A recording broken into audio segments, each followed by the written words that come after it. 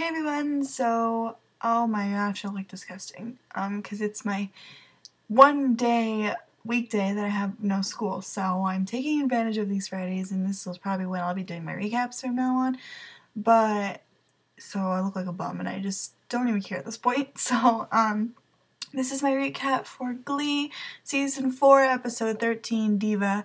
This episode was all over the place, like, it was probably the most stressful episode that it's been for a while, and because of all that Tina stuff, I felt like it was blamed on the alcohol 2.0, like, it was crazy. So, I wrote this stuff down this week because there was quite a lot, so. I love the Humbleberry scenes because get it, Kurt, finally the truth comes out, truth time, and I'm so happy that Kurt put her in her place in this whole episode until the end, like that was stupid, but I really love that he told her that he threw the Defying Gravity performance in season 1 continuity. I thought that was great, and I love her sexual tension. Babe. Like, I just felt like they were gonna, like, do it right on the floor. But, I just think, in my opinion, and I'll probably mention this again in this recap, but I don't think Rachel is that special, to be honest. I'm not a huge fan of her voice, and it's not that, but I just think there's so many Rachels out there. Like, there are so many girl singers who have powerful voices and their tiny bodies, like, you know, but there's no Kurt Hummel. Like, it's a very rare thing. Countertenors are very rare. You know, he has this crisp, beautiful voice, and has a beautiful range, and I just think that you have Rachel here, but you have Kurt here, who's like 10 times more talented in my opinion, so I'm so glad they finally pointed that out. And he ain't throwing nothing this time, it's on, bitch, and Rachel's little minions are little fucking turds, and like, go suck a hot one. Gross. Like, you don't talk about or insult Kurt in front of a Kurt stan. You just don't. So, whew. I wanted to claw the screen. So I was just so happy that he was gonna show off her skills. He was gonna show off his skills to everyone and be like, bitch, please. And he looked so good he looked so good like all the time, but he's fitting really well into those outfits. Like the one with the vest. Woo. Yeah, that was good. So amazing. The Diva performance itself, well, because we got it like on Friday, so it wasn't anything new, but Blaine is hot as fuck. I think that was probably the hottest he's ever looked, like, because he had, you know, the curls in his hair, and then, like, the red leather jacket, and the furry boa thing jacket, and that was just, ooh, he was looking fine as fuck. I don't think Blaine is a diva, but I think he was doing it to show that there are male divas, not saying he was a male diva, because I just don't see him as being a diva, you know, like all the other ones, but I think he's just representing guys in general for that, and his low background voice, vocals in the song, I was panting. I'm like, oh my god, Blaine, whew. And I think Brittany's outfit was my favorite. I really liked the pink and like the gold and silvery kind of stuff. It looked like a cupcake. I just really liked it. I liked her hair too. I'm really liking Brittany more too. I've expressed that I don't like her in the past, but I feel like I'm just liking her more. I love Brittana, don't get me wrong, but I love them more as friends because Brittany isn't as annoying like when she was in season 3, so maybe that's it, I don't know. Maybe just because we aren't getting that many Brittany things lately, I don't think. I haven't really noticed. I have Kurt and Blaine vision, sorry. Tina is psycho, Blaine is so cute, and he's sick, and oh, poor little baby, but he wasn't as sick when he did Don't Stop Me Now. Blaine and Leather, Lost Village Person, that was Jama's words. Go watch the behind the scenes of the episode. She'll say, oh my god, I love her. And he was just rocking the fuck out, rocking that cock out, and I think he did a really great job. He was very theatrical, playing the piano, dancing around, you know, while he's still kind of sick, so that takes some skill. I'm loving Blaine more, and I think that he's just so adorable and very much talented. So, I didn't know the song because I don't really know Queen. Like I said probably a billion times, my mom never showed or expressed her musical interest, so I don't know that many things from the past. I'm sorry, okay? Santana is back, hot cheerleader. Yeah. Oh man. Not but city limits. I just think all her songs this week blew everyone out of the water. They were amazing. Like, Naya, just probably my favorite female voice of the whole show. She's just so good. Man. She's got a new girlfriend, apparently. Lies, Santana, lies. But her girlfriend was hot, her fake one. I just can't wait for her to have a girlfriend and, you know, just move on for a while. Like, I think even Naya said that. They, like, moving on from their life, doing their own thing, and then maybe they'll always have that flame. I think she said that in the last behind the scenes as well. And I just don't know why Santana was so mad at Brittany not telling her that she was dating Sam. Like, it wasn't her right. She wasn't obligated to do it. I just don't know why she would get mad at her for that. Like, Santana broke up with her, so it's not really her business. Unless they're, like, still BFFs, you know, like this, you know. But I just didn't know why she was so fucking mad about that. And Make No Mistake was probably the song I listened to the most this week. I just think Sam and Santana's voices were so amazing. I loved them both, and I didn't care about the backstory. I didn't care what the song was about. I just thought it was really pretty, and they both love Brittany so much, and I can't sympathize for Santana, the one she broke up with Brittany. Like, if Brittany broke up with her, or they just didn't work out, like, then, and she wanted her back in that way, I couldn't, but the duet was beautiful, so I don't know. But I do love Brittany. I think that she's happy with Sam right now, so let's just let it be. You know, I don't really ship Sam and Brittany because I just feel like they're just but, you know, I'm happy for them if they're happy. Blaine, don't invite Tina to your house, into your bedroom. What are you doing? Yes, Tina, call Mike right now. Do it, you crazy girl. And poor Blaine, you know, he's sick, he's tired, and here's Tina crawling her ass on top of him, sexually assaulting him pretty much. And what I want to point out is that guys can be sexually assaulted too by girls. They think, oh yeah, because guys want it, but no. I just think that sometimes women are kind of sexist in that way because guys can't have the equal amount. Like, guys can still be sexually assaulted and molested. And here's a perfect example. Like, Blaine, who obviously, if he was conscious, would not want this.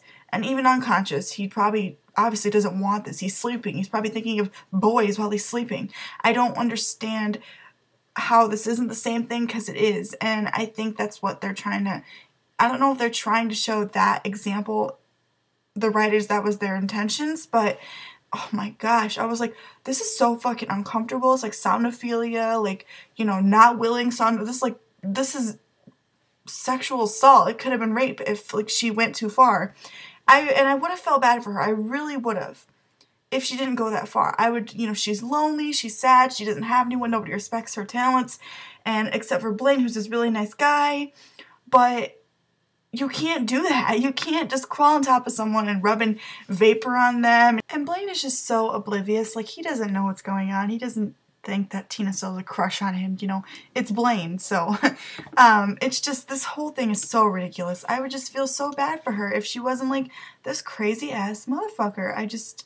I don't get it. And I know that some people are saying that Blaine was giving mixed signals. You know, he was being so nice to her. The nickname, so nice and friendly. The only person that really was listening to her and caring.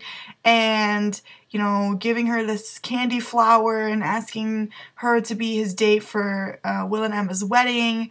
And he just thinks this as best friends. And she doesn't, you know, she thinks, oh, I still have a chance.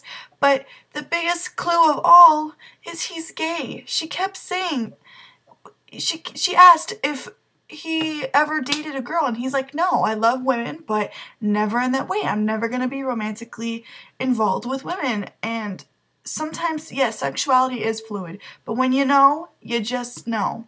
He knows he's a perfect gold star gay, and that's all it's going to be. And I just don't understand why Tina cannot respect that.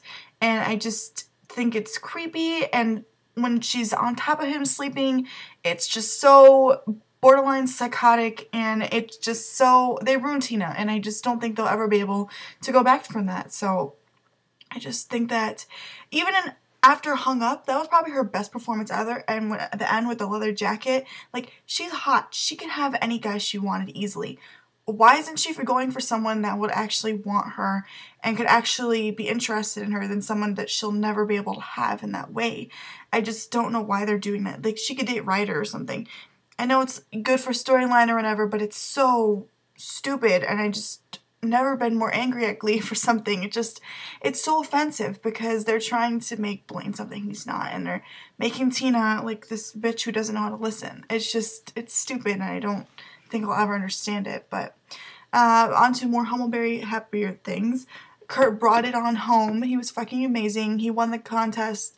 You know, I just knew he was going to win even before listening to the songs, even after listening to the songs. You know, his just had so much more than Rachel's, and will always have more than Rachel's. I'm biased, but, you know, I just think that he's so much more special and talented. I think maybe some people will disagree, but don't come into me talking about it because we'll always have different opinions. No one's going to have the same exact opinion. So Rachel is good. She is special, but she is not the only person in the world that is like her. You know, I just don't know why they always have to have that message. I know they're trying to give confidence, but it's going to her head and it's a little too much. And New York has changed her in so many ways, and I don't think in a good way at all. And I was so happy that somebody put her in her place. And I think something I pointed out from somebody said on Tumblr is Rachel always has to have dramatics and theatrics and always, you know, this weird facial expressions and the hands and the, you know, but Kurt doesn't need that. He just has his voice. And that's how he won. And that's how, you know, he is so amazing. He just has his voice. And that's all he needed to win. And I also loved that when he won, he just laughed a little bit and he was like modest. Their little clapping hands, and even the little trolls went onto his side. And also Adam was there for him. I'm okay. So I also love when Kurt defended the Adam's apples and putting the talentless fake minions in their place. You know, don't be trying to be all besties with me now, fucking ugly ass bitches. And Kurt Hummel rules the world and all of you, and he is fabulous. Also, Adam looked really fucking hot this week. I mean, he looked good in the last episode he was in, but oh my gosh, hunky. Oh man, ooh, he should just stay forever. Adam was impressed. I was impressed. Now go make out. Okay. And finally, Tina won something. Good. Now you can stop being a fucking psycho. But nope. Blaine had to ask her to the wedding. Why would you do this? And I just don't, I will never understand why Blaine always has to apologize for Tina's embarrassing herself. Like, I just don't, why that makes sense. Like, it's not his fault at all that I just don't get it. I know he doesn't comprehend what's going on, but he's told her millions of times he is gay. That's the biggest clue and signal in the fucking world.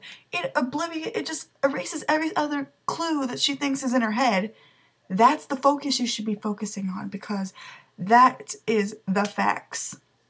You cannot convert somebody if they're bisexual maybe, or pansexual, or, you know, just go with the flow. But if you are gay and you know it, and he is still hung up on Kurt. He had freaking whole shrine in his bedroom of him and Kurt. Like, oh man, I don't understand.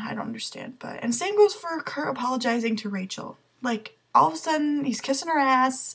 You know, the world does not revolve around Rachel Berry. And I just don't like her anymore. And I think her and Tina should just go live together and be stupid. And they both obviously want to convert gay men. The same gay man, poor Blaine. And I'm just kind of done with Humbleberry right now. Like, I think maybe I could in the future like him again. But right now, I'm just like, I don't fucking care. So, whatever.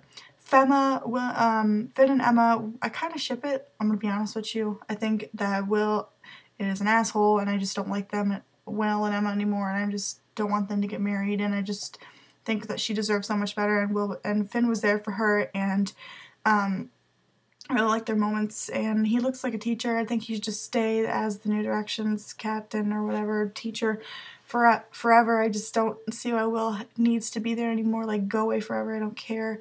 And we know that Finn only kissed Emma because he wanted to calm her down like he always did for Rachel, and he misses her a lot. He's lonely, he's heartbroken, and I just want them to get back together because I'm just not a fan of Brody much at all anymore. He's just changing her in not the best ways at all.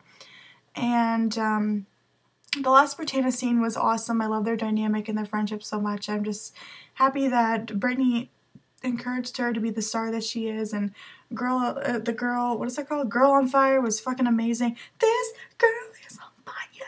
Fire, not fire. And Santana's finally in New York, and she's doing her thing, and then Kurt Santana, as I say it. Kurt, Rachel, Santana, roomies now. I'm moving in. I don't care what you say. Not even tell you ahead of time. I am just moving in, and I just love that about her, and I just can't wait for their dynamic and friendship. I can't wait for Santana to always put Rachel in her place, and I just want Kurt and Santana to be best friends. Like, I just think they would work so well together, and I cannot wait. This is probably one of the best things they've done this season. It's gonna be perfect. I just love that they're all together because I love Santana. She's one of my favorite characters, and she's my favorite girl character, so I am very, very excited. Next week, by the way, I want to give this episode maybe a 6 or 7. It wasn't that bad, and the songs were really good this week. Like, all the songs were fucking good, but the frickin' storyline was stressful as hell. The Kurt, Rachel, Blaine, Tina shit was frickin' driving me up the wall, so, yeah. But next week is going to be so fucking amazing. Oh my god, Klain, Klain, Klain. My Klain fields are back. I do love Kurt and Adam. Cadam is what they call him, but I love Klain, okay? And I love to multi-ship, but I am just floating on Klain Island right now. You know, I'm really excited for what's going to happen. I don't want to spoil anything because I don't know if everyone knows spoilers because I don't do them videos anymore, but either way, I'm excited, I'm ecstatic, and I just can't wait, and I just, oh my god, it's gonna be so good. Can this, like, fast forward already, like, to Thursday again? The one thing I don't like is I have 2 papers due that day, and I have class until, like, 6:45, so I don't get home until, like, 7:30, so bummer, but I never miss Glee, hopefully. So, yeah, I will talk to you guys later and see y'all for I Do next week. I do. Okay, I'm done. Okay, bye.